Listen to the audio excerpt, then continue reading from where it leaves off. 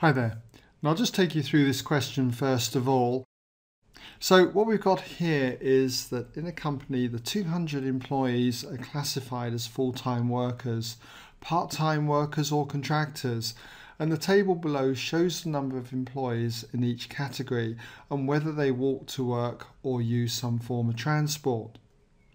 And the events F, H and C are that an employee is a full-time worker, part-time worker or contractor respectively.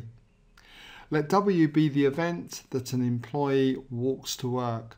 An employee is selected at random and we've got to find the probability of H for 2 marks, the probability of not F intersected with W for 2 marks, and finally the probability of W given C for 2 marks. So if you'd like to have a go at this then, haven't done so, you can just pause the video, give you a moment to do that, and as I say, when you come back you can fast forward to the answers or just check out my work solution. Okay, welcome back then if you had a go. So let's just label these sets up here. I find them very difficult to remember. We've got the events F, which is this one for full workers. For part-time workers we've got H, which I think is a bit of an unusual letter to have, but there we go. H for that one and C for contractors. So if we're asked then in the first one to find the probability of H, let's just border this off as well. If we're asked to find then in part 8 the probability of H, then how many people are part-time workers? Well, it's going to be a total of 35 and 75, so that's going to be 110, and it's 110 then out of all of the employees, that's 200. Okay, so 110 out of 200. And any exact answer will do, so you could leave it like that, but you could divide top and bottom by 10 and get 11/20ths, or you might want it expressed as a decimal, which is 0.55. It's up to you. Okay. Now for part B,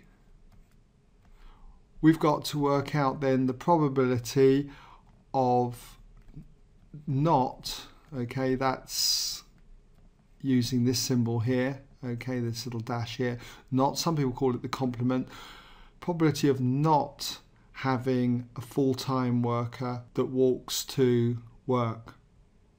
So how do I do that one? How could we do it? Now I'm going to consider first of all F intersected with W. I'm going to forget about the complement first of all. F intersected with W means how many people are full-time workers and walk to work.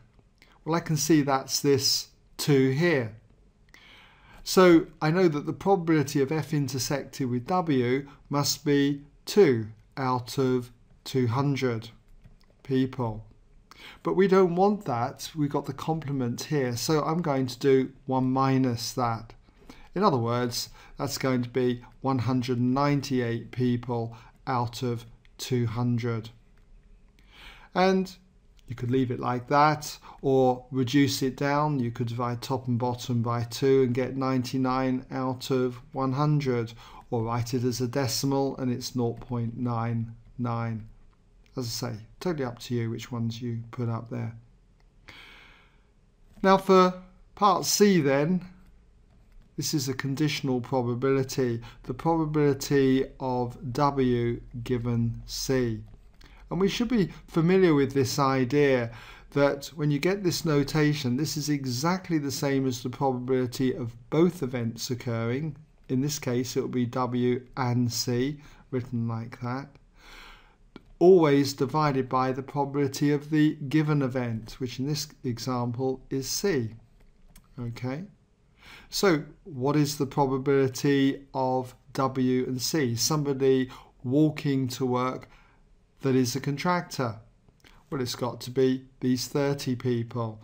30 people out of 200. And this is divided by the probability of C, probability of being a contractor, which is a total of 80 people, okay, 30 and 50, out of 200. So you've got 80 out of 200 there.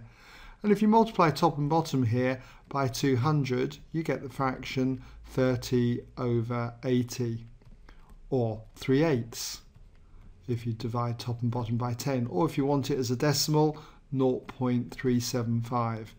Again, any of those answers would do. Another way of looking at this though, when you've got this conditional probability set up, the probability of someone walking to work given that they're a contractor. Well, if you look at it from this point of view, that we know that we're told that they're contractors, so we're only looking at 80 people, what proportion of these now walk? Okay, 30. 30 people walk out of 80, and that's that answer there. So you could achieve it by just arguing that kind of logic. Okay.